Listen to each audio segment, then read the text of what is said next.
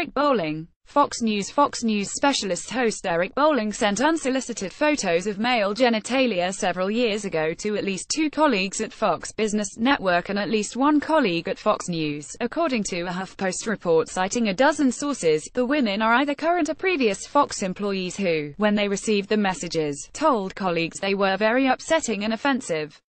One woman said that when she replied to Bolling's text and told him never to send her photos like that again, he didn't reply back. When HuffPost contacted Fox on Friday, a spokesperson told the outlet, "We were just informed of this and plan to investigate the matter."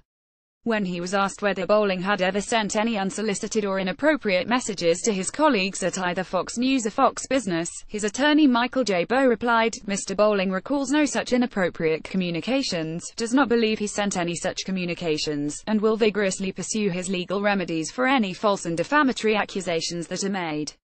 Before getting a spot on Fox News specialists, Bolling was a co-host on the popular evening program, The Five. He is an avid defender of President Donald Trump and has frequently drawn praise from the president. Fox News' parent company, 21st Century Fox, has seen a stream of high-profile departures and scandals over the last year in the wake of a number of sexual harassment scandals. It started last summer, when former Fox News CEO Rhoda Isles, now deceased, was forced to resign when then-host Gretchen Carlson accused him of unwanted sexual advances.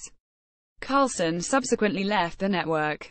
In April, primetime star Bill O'Reilly was forced to tender his resignation as well, following an exodus of advertisers that came on the heels of an explosive report saying O'Reilly and Fox News had paid out $13 million to 5 women to settle sexual harassment claims they had brought against him. Multiple other women also accused O'Reilly of sexual harassment after the initial revelations.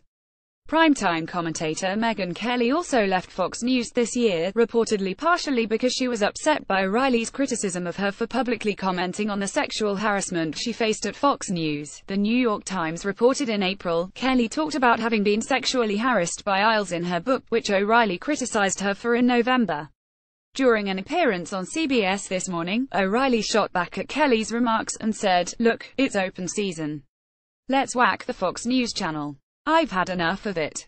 It's a good place to work, all right." In July, Jamie Horowitz, then the president of Fox Sports, was also fired amid an ongoing sexual harassment probe into his actions when he spearheaded the network. See also Fox News. And Bill O'Reilly reportedly paid out $13 million to women who accused him of sexual harassment.